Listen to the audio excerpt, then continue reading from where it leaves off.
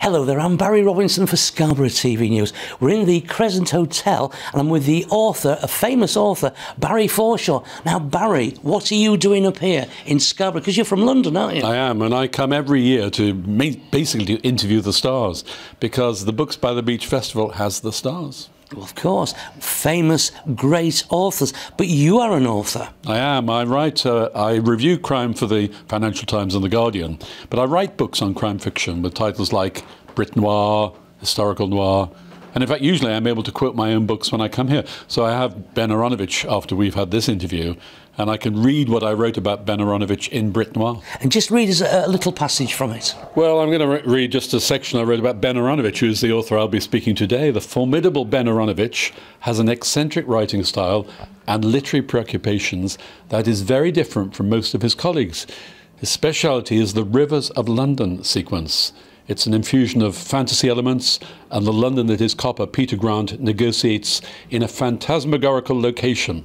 Now, you write for the newspapers, the Guardian. The Guardian, the Financial Times, and the Eye. And the Eye. Yes. Very good, very respected newspapers. So what's it like working for those? It's harder these days because the main problem is pressure from the publishers, because there's very little actual space for reviewing books nowadays. It's less and less.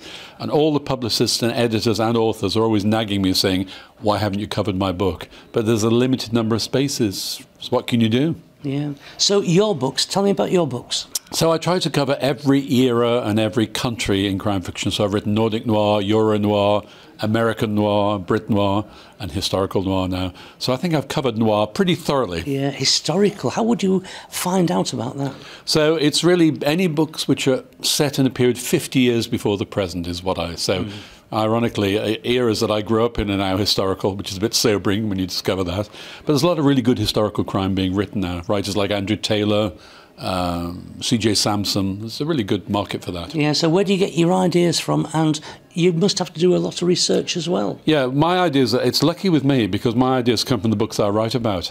I don't have to come up with original ideas. The publishers send me the books and I read them and then write about them. That's why I could never really write a novel. I have not the slightest desire to create my own world. I let other people do it for me. So the research is in the books you write? The research is in the books, yeah. Although you have to know a lot of things. You're writing for newspapers. You have to know what's going on in the world. Yeah. You have to be au fait with everything, really, or you might miss things. So I read about 3 newspapers a day, as well as the books I all have to read. Wow, yeah. So you've got a website? I have, www.crimetime.co.uk. Ben Aaronovitch, you are an author. Look at this, The Furthest Station. What a nice book. Now tell me, how many books have you written and why do you do it? This is the 8th book in that particular... There's 8 books in this series, the 8th isn't out yet. I do it because it's so much easier than work. Yeah. I wake up every morning thinking, suckers, because I don't have to work for a living, which is like, I hate work. Yeah. I never was very good at it. Try to avoid it as much as possible. So you're up in Scarborough, you're from London, I take it. So you're up in Scarborough, why? I'm here for the Books on the Beach Festival, which is a very famous festival, which all good authors like to come up for. Because you get fed, and you have Scarborough hospitality, which is always very nice.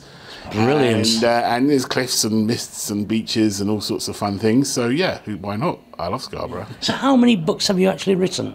Well, in the Rivers of London series, I've written 7 books, and then there's an 8th on the way later this year. And I've also written some other stuff in the past, but that's mostly gone out of print now, which is a curse of the writer.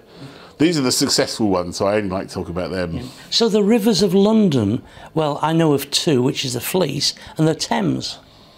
Well, yes, those are 2 very famous. There's also the Tyburn, which runs... Oh, yes, the Tyburn, yes. And then there's rivers that people go past all the time, like Beverley Brook, the Wandle, that run through South London, the Lee, of course, which is a great big river, which is above ground all the way. And then there's the rivers that are hidden under the ground, like the Effra and the Neckinger. So there's lots of rivers, but they're characters in my books, and so therefore that I've learnt to know them quite well. Although not as well as some people who come up to me and go, "Did you know?" and they tell me something I keep learning things I never knew. So there you go. That's brilliant. Ben Aaronovitch, a famous author. I'm Barry Robinson for Scarborough TV News.